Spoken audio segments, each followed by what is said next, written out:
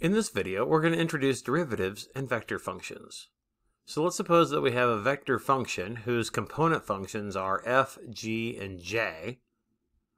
Then we can define the derivative of that vector function. We'll use the same notation like we do in Calc 1. We can use the Leibniz notation dr dt or the prime notation f prime of t, r prime of t.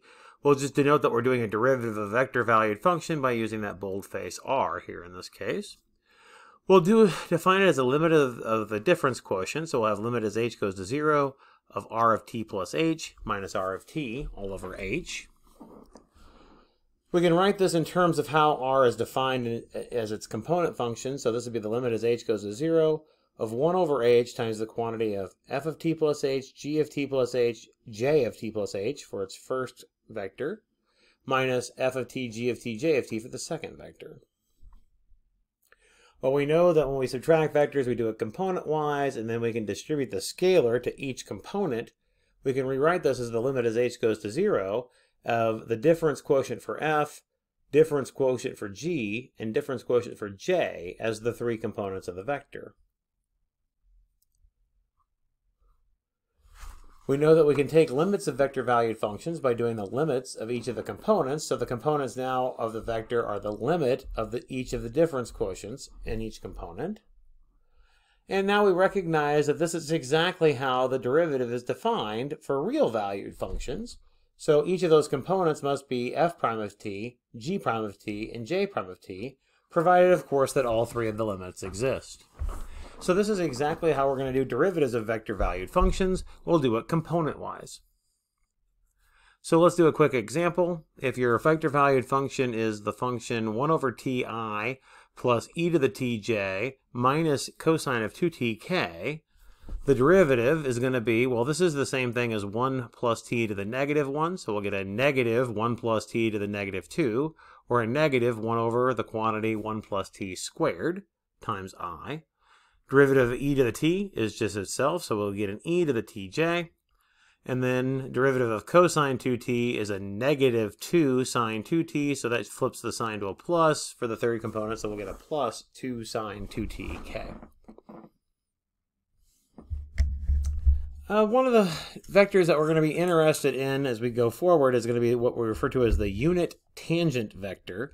So we can think of the derivative as giving us a tangent direction to a curve, and we want to know, in some sense, a unit in that direction, a unit vector in that direction.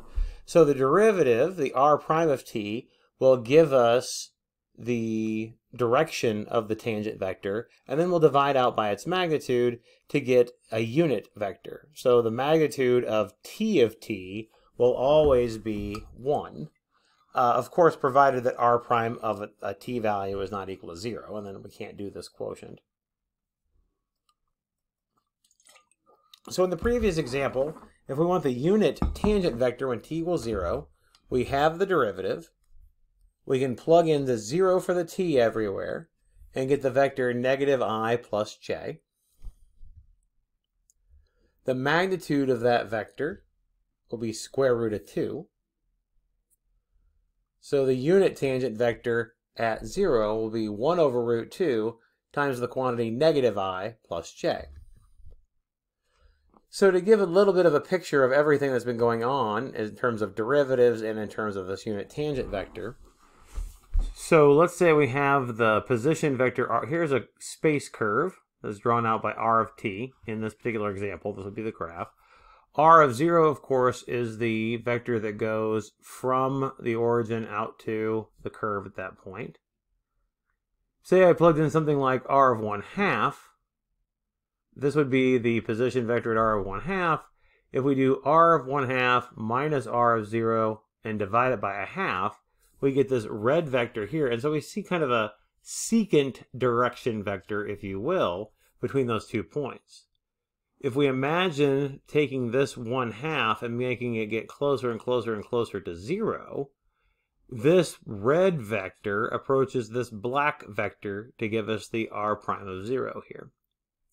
And we notice that really does look like it's tangent to our space curve in this case. Now the black vector is tangent to the curve but may not have length 1, So when we divide the length by root 2, we get a tangent vector of length 1, and that's what the t of 0 is, and that's what that green vector is in the picture. So like I mentioned in the previous slide, the derivative of a vector valued function can give us the direction for the tangent line. So let's say we're asked to find parametric equations of that tangent line when t is equal to 0 for the same example curve that we've been working with. So we need a point and a direction to be able to figure out the equation of the line. Well, the point will be given to us by plugging in 0 into the original function. When we do that, we get the vector ijk. We've already seen that when we plug 0 into the derivative, we get negative I plus j. So here's our vector that'll give us the point, and here is our vector that gives us the direction. So now when we do parametric equations for the tangent line, we'll get 1 minus t for x, 1 plus t for y, and then just a negative 1 for z. And here now we can see the green vector here is giving us the vector r prime of 0. I know I used green for the tangent vector in the previous slide, but this is the r prime of 0, and then this is the line that's following that direction as its direction vector and its tangent to the curve. Let's talk about some differentiation rules for derivatives of vector valued functions. So let's suppose that r and s are both differentiable vector valued functions, and that f is a real valued function and that c is some constant. Well, these derivative rules are going to follow along like our derivatives rules did back in Calc 1. Derivatives play nicely with respect to sums and differences. Derivatives play nicely with respect to constant multiples. We can just take the constant and pull it outside the derivative. So the first property here says the derivative of a sum is the sum of the derivatives and a difference. The second property says the derivative of a constant times a function is a constant times the derivative. The third one is a product rule for scalar functions times vector functions. So if I have the scalar function f of t and the vector valued function r of t, I still do this as a product rule. Derivative of the first times the second plus the first times the derivative of the second. Well, a product rule also follows along with our vector products that we have.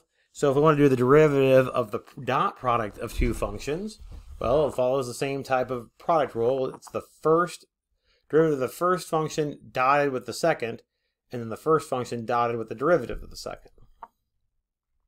We also get a product rule that looks like the product rule for cross products. So we have the derivative of the cross product of r and s will be the derivative of the first cross the second plus the first cross the derivative of the second. And we also get what looks like a chain rule here. We've got the derivative of r of f of t. We have to, of course, do the vector of the scalar function. We can't go the other way around because this is a scalar function, meaning we plug in a scalar, get out a scalar. I remember for vector functions, you plug in a scalar and get out a vector. So I could not do this composition the other way around.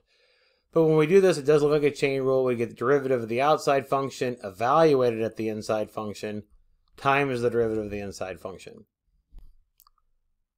When we did differentiation component-wise for vector valued functions, we get to do the exact same thing for integration. So let's look at the example where we're being asked to evaluate the definite integral from 0 to 1 of t squared I minus pi over 6 secant squared of pi t over 6j plus 1 over 1 plus t squared k.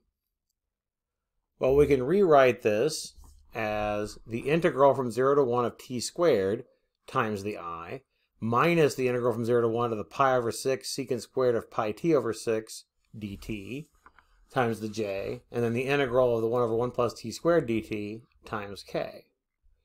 We can do each of those integrals. Antiderivative for t squared is 1/3 t cubed. We'll evaluate that from 0 to 1.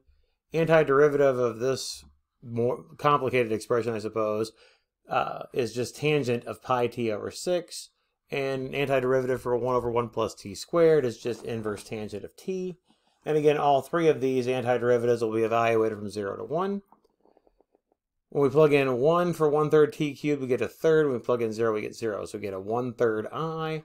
Plugging in 1 for t here, we get tangent of pi over 6, which is root 3 over 3, Plugging in 0, we get 0. So we get a minus root 3 over 3j. When we plug in 1 for inverse tangent, we get pi over 4. When we plug in 0, we get 0. So we get a plus pi over 4k. If instead of a definite integral, we were asked to compute an indefinite integral, we would attack it just like we do for real valued functions where we write an arbitrary constant. It's just in this case, our arbitrary constant would be a vector rather than a constant scalar. So we would just write it as a vector form at the end. So we would have 1/3 t cubed I minus tangent of pi t over 6j plus inverse tangent t k plus a constant vector c.